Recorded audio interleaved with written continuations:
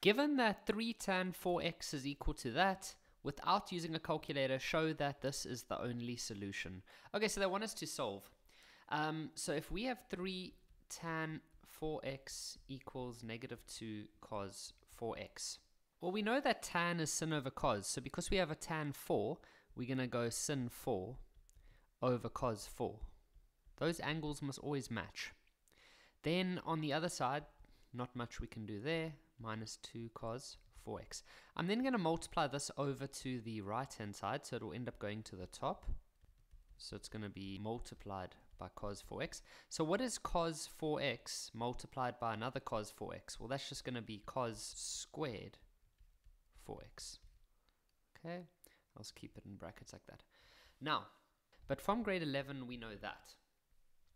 And if we had to get cos by itself, you would get that. But if you have a cos 4x, then you must just change the sin to a 4x. You're allowed to have any angle. So what I'm going to do is I'm going to change this part using this. Okay?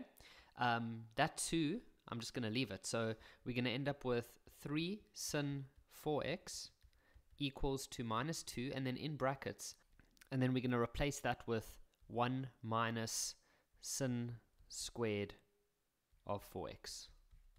Okay, now we're just going to simplify a little bit. This will become a plus 2 sin squared 4x. And now I'm just going to take everything to the right hand side because I can see there's a trinomial that is developing. So you should see that as a trinomial. If not, you could say let k equal to sin 4x. Then this would be k, and this part here would be k squared. So you would end up with 2k squared minus 3k minus 2. And so you can use the quadratic formula, and if you use the quadratic formula, you should end up with k equals 2 or k equals negative a half or negative 0.5. But remember that k is actually that. So we're going to go sin 4x equals 2 or sin 4x equals negative 0.5. Now, they said show that only that is a valid solution. The reason is that in the next steps, if we had to go solve the general solution, which is what they want us to do in the next question, for this one you would say shift sin of 2 and it would give you an error because sin graph does not go up to 2. It only goes up to 1 and minus 1. So this one would give you an error. And so this one you can just say no solution. But this one is perfectly valid, and that's what they wanted us to show. Now, moving on, it says, hence determine the general solution. Okay, so of this same equation. So we don't have to start here. We can actually just go from here. So we know that sin of, and go watch my general solution videos if you are not comfortable with general solution. I've got a whole load of those. And so the way that we would do this now is we would have to go get the reference angle, but don't use the negative on the calculator. So your reference angle is going to be, it's when you say shift sin of just 0.5, and that'll give you 30. Okay, so now the negative tells us that we are going to work in the quadrants where sin is negative. Now we know that the cast diagram is like this. So sin is negative in the 180 plus x quadrant and 360 minus x quadrant. So we're going to go work in those two quadrants.